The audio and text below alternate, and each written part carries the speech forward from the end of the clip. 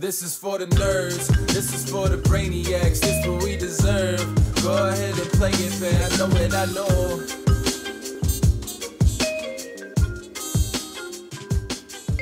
Obviously, he's very decorated.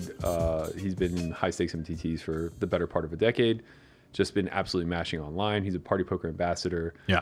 Former head of BitB Staking, which they dissolved, and we're going to talk a lot about that today.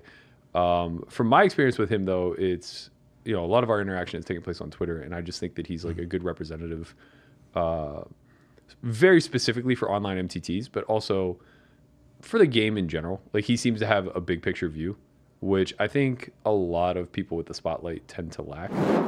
So makeup as a model is very flawed. I don't think there's any company in the world who has had a makeup model which is still running, or as long-term they've kept it as a makeup model. There's been some other alternative models suggested and implemented. I know Ben Sulsky had an expiring makeup model where essentially you played a number of games, and after you played 600 or 700 games or 2,000 games or however many games, the makeup was just wiped off and you got like a lower percentage of profit or something along those lines, which in theory is the best way to do it. But in reality, if you're staking a guy, or if you're staking 200 guys and 150 of them are down after 1,000 games, and they know after 2,000 games their makeup gets wiped, they're very incentivized from a selfish point of view to rush the next 1,000 games, get them over and done with, and start a new slate and get into the process of making profit. So there's basically no model which is being created by any company which has been long-term profitable. There's been probably, I would say, 1,000 plus stables in the last 10 to 15 years, I would imagine, like from sizes of like 5 players up to, like thousands of players.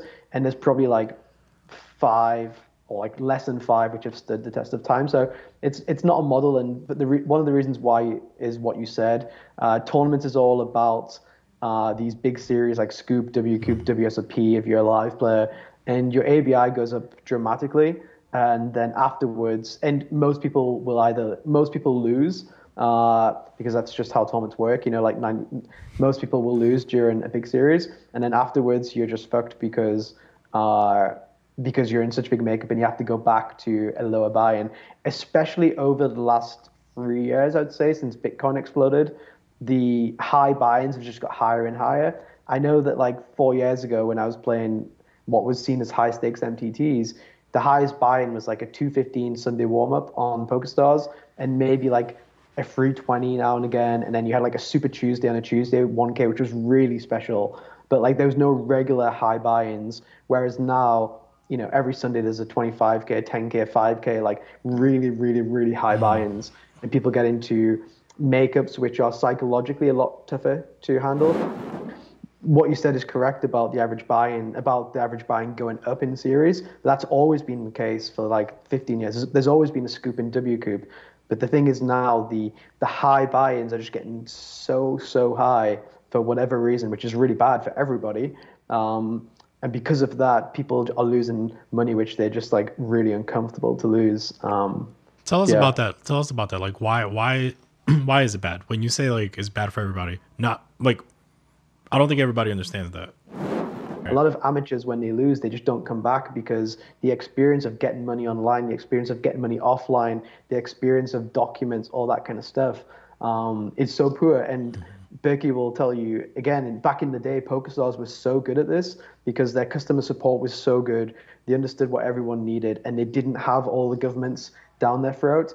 If you had a problem with PokerStars, you got a message back in 2 minutes, and you got your money online. And this is why so many amateurs love playing on both Full Tilt and PokerStars, because it was too easy to get money online, Yeah. Whereas now it's so tough to get money online. So if I have a bankroll of, say, $50,000 on PokerStars, I will do absolutely everything to protect that money. Like going broke, like going stars broke, or going GG broke, or going party broke is such a disaster, because you don't have money for the next Sunday, essentially. So because the buy-ins go up and up, because we're all degens, we all want to play as high as possible. But when you register that tournament and you don't cash, which you won't cash 85% of the time, you then go broke and you can't play the next tournament. So it's better for the site if I play 25 1K buy-ins rather than one 25K buy-in. It's better for the amateur because he loses slower.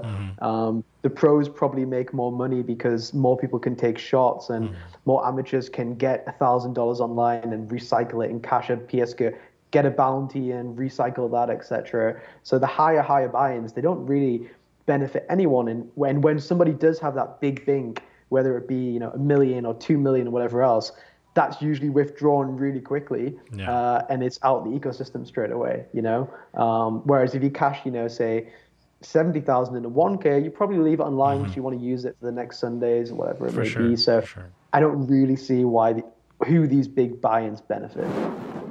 In BitBee's history, essentially, is that we've managed to see small things because we were always playing higher stakes than the guys below. So we could see these tendencies, or we could pass down tendencies that we saw better players doing. But the stables which didn't do as well were the guys who their players were better players than the investors. And it's very tough for them to make the quick decision to say, okay, this guy has dropped off 7% or he's gone up 5%, let's move him up, whatever it may be. It's very, very, very tough for 95% of stakers to understand when an investment has changed. Because if I'm offering you a deal and you're a 20% winner, I'm going to offer you a different deal to a 5% winner. Sure. I'm going to offer a 60% winner a different deal to a 20% winner. Like, that's very natural.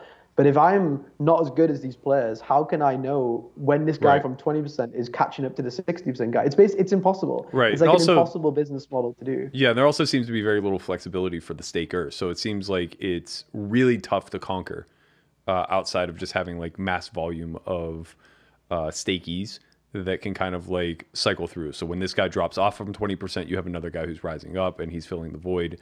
And maybe you have him under a better contract. Well, even so, that doesn't really, like, what we realized was, let's say I have, you have Berkey who wins 100K and Landon who loses 100K.